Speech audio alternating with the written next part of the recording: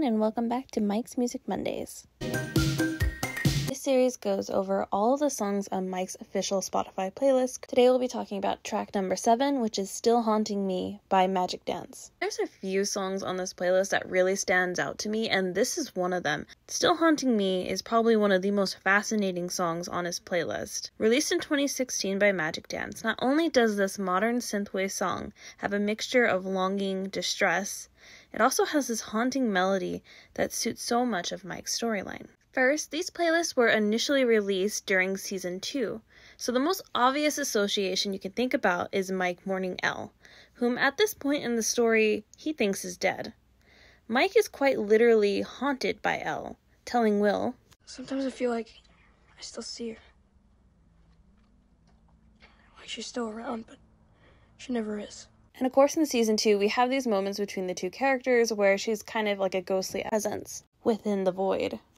And while Mike is able to sense her, they're never ever really able to connect, which is probably symbolic of their relationship overall. But of course, I'll talk more about this in another video when we go more into Season 2 stuff. And while I think this association in Season 2 is blatant, I do think that this song in particular is an ongoing theme for Mike that happens in every single season. Let's start with Season 1. In Season 1, this fits with Will literally vanishing, never to be seen again by Mike.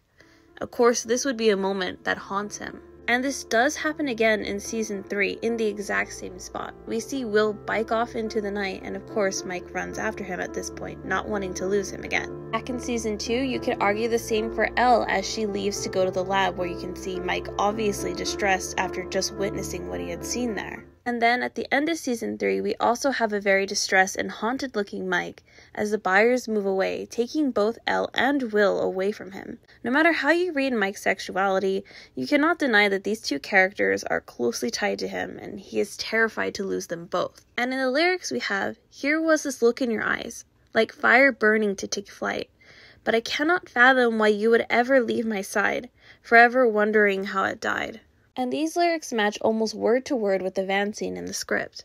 It's not fate, it's not destiny, it's just simple dumb luck. And one day she's gonna realize that I'm just some random nerd that got lucky that Superman landed on his doorstep. She's already beginning to understand she doesn't need me. I saw it. I saw it in her eyes the last time we talked. And a disclaimer, anything in the script that is not said in the show is technically not canon because it wasn't used in the final product. However, for the sake of this video, I want to point out how similar this bit of the script here is to those lyrics. And you're a superhero. Not anymore.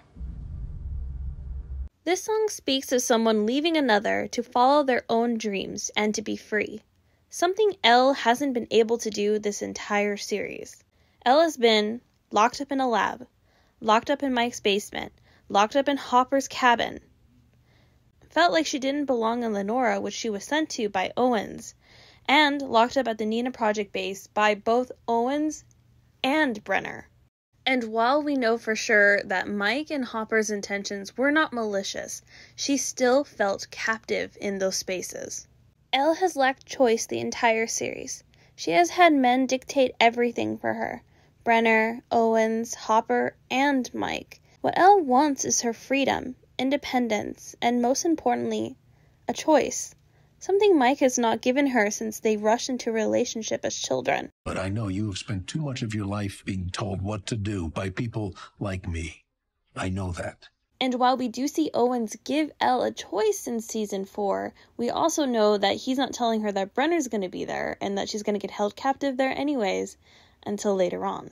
But for today, let's focus on Mike. We'll talk about Elle's independence arc at a later time. This song primarily speaks about the singer being sad about losing a relationship, and it haunts him. And while I think that's the primary reason that this song is on the list, let's go into some fun theorizing. So Still Haunting Me is one of these songs of this album named Vanishings, which has this cover art. Yes, it's giving Krill House. Yes, this album is literally called Vanishings, just like what happened to Will. You can even see a person peering outside of this window, looking similar to how Mike looked in Season 1. Let's look at the track listing. The first song on this album is called Another Lost Boy, yet again connecting to Will, but also a possible hint at Mike feeling lost himself. The second song is When We Were Young, which talks about a dance and how that love was lost to darkness, how that spark between them is gone, which could fit the snowball scene, because after that, Mike and Elle's relationship nosedived.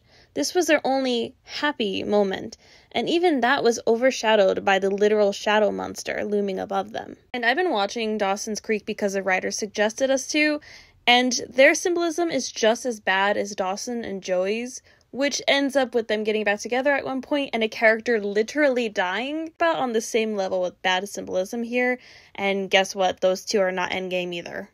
The following track is The Mirror, which is about the reflection of self, which talks about realizing something new about yourself, love changing, etc. Mike has this imagery in his room in season 4 with this artwork here.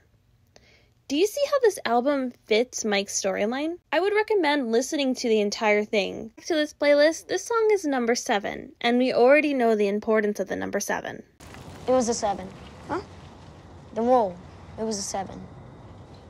The Demogorgon. It got me. So again, I think picking the song which ended up having a Krill-looking house association, feeling haunted, being so intrinsically tied to Elle and Will, is just a lot of wild coincidences. The thing we are seeing time and time again with Mike and Will's Spotify playlist is how they show their ongoing storyline and direct association with the main plot, not only from season 2 when these were created, but ongoing until now. Keep in mind, they refreshed these playlists in 2022. While none of the songs changed, some of the album art has been changing. And while this album doesn't actually show that house, it's fun to speculate on, and I'm curious to see what they're going to change next in these playlists.